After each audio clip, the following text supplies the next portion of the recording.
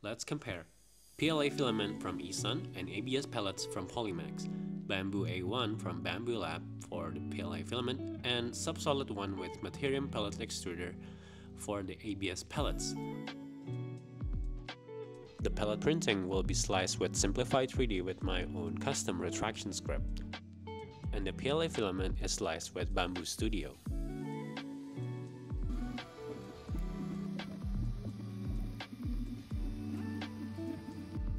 Everything is going well, and the pellet took almost 3 hours to print, and the bamboo it took just 1 hour 20 minutes.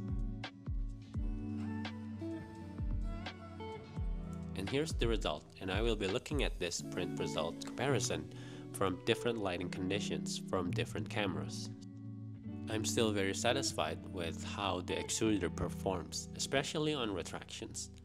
Although this is not apple to apple, since the filament is PLA and the pellet is ABS, I can still say that the results are quite impressive.